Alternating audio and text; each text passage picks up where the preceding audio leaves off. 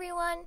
Are you ready to explore tide pools with us and search for interesting marine creatures? In the middle of the winter, the tides at the Pacific coast of California are especially low, and we are going to use this opportunity and take a look at the world that usually is hidden under the water. The location is a beach near Pigeon Point Lighthouse, where a road called Pigeon Point Road was recently paved parallel to the highway, creating a good place where to park a vehicle and have an easy and free access to the ocean.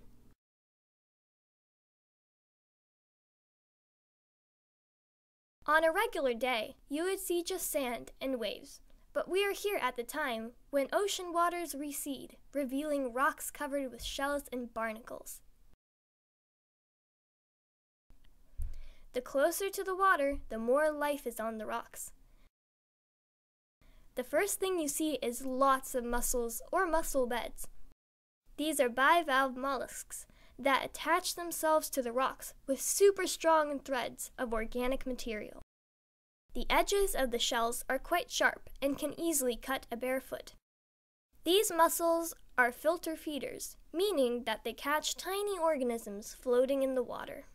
Tight clumping to each other helps them combat strong waves and predators like sea stars.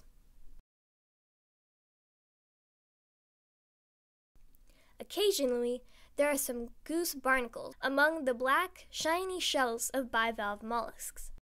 Another version of the name is a stalked or gooseneck barnacle. The long foot indeed resembles a gooseneck, but the name goose barnacle originates from an ancient belief that certain birds actually develop from the barnacles. In fact, there is a species called barnacle goose. These birds spend winter in Scotland and Ireland, but they breed in Greenland. So, in old times, folks never saw the hatchlings, but they so similarly looked like barnacles, attached to driftwood, and created a legend according to which these geese do not lay eggs, but grow on trees and emerge from the goose barnacles, like butterflies from cocoons. The birds, by the way, have a white face and black neck, and really do look like goose barnacles from the distance. More scientific studies have proven that goose barnacles are crustaceans, which are shrimp-like animals that decide to go on with a sedentary lifestyle. They often form their own aggregations or communities. Empty spaces between the islets of mussels are occupied by limpets, an interesting group of mollusks that graze on algae by scraping the algae-covered surface of the rocks with the tongue-like organ called radula. Radula has thousands of tiny teeth made of iron, and they work like a sandpaper or a file. There are many different types of limpets, and you can also see cool specimens by following a link in description to this video. Limpets live on the rocks. They occupy and protect by pushing away other limpets from areas from their own patch of algae. Certain species with common name seaweed limpets like large brown algae. They are well masked by coloration and have elongated shells to fit the form of the leaves or stalks. The mollusk often entrenches itself in a shallow pit called a base, which serves like a parking place and helps to stay attached during strong currents.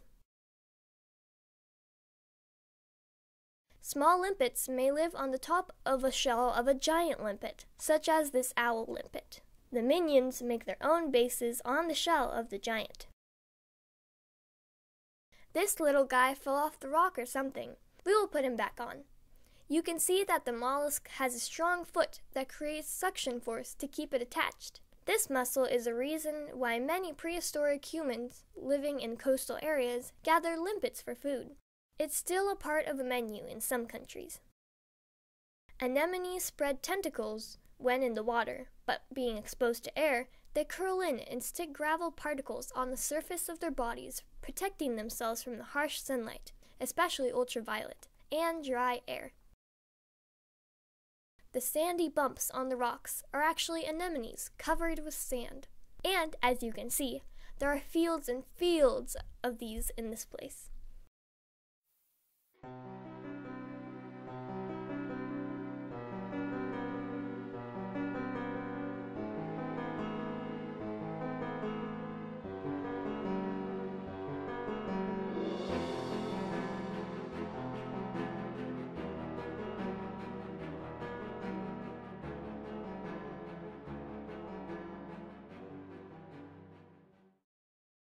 Here are more limpets waiting for high tide to start crawling around. By the way, limpet mines are a certain type of mines used by Navy people. These mines have magnets to attach a metal structure, like the bottom of a warship. This is an abalone of decent size. And here is a sea star.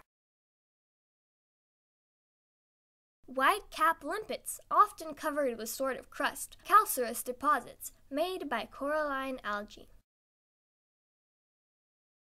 Before taking home a shell, make sure you know all the regulation applied to the particular beach and never ever remove live creatures from their habitat. From time to time, we see people with buckets, and we also saw them being fined for such an illegal activity. So, be warned. Some crabs live on the brown algae called kelp. The kelp crab has a perfect camouflage, and it's really hard to distinguish it from a leaf of kelp.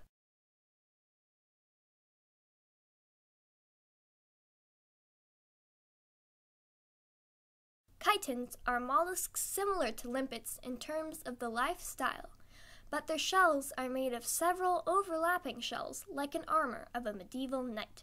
They may be difficult to spot. Clearly, in these tide pool communities, space is tight, but the diversity is great. You can notice many different species on 1 square foot of the rock surface. Here we have a drama of survival, and a bunch of tricks to improve chances for staying alive to see another day.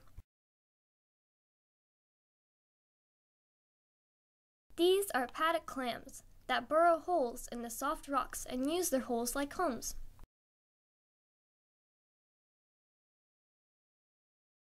Take a closer look at the sand. There is a variety of tiny but cute shells.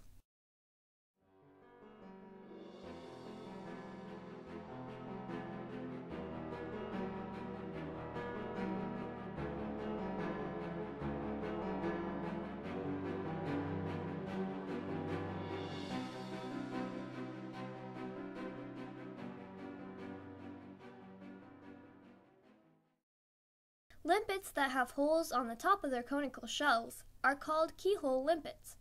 This is a beautiful one. It is also unusual. Let us know if you recognize the species. Some limpets are carnivorous, like this one from the genus of Diodora. They feed on sponges and bryozoans, which are animals. Well, we hope you liked this video, and if you do, please subscribe to keep in touch and help us accomplish the goal of 1,000 subscribers and meet the criteria for a YouTube partner program. Thanks for watching and good luck!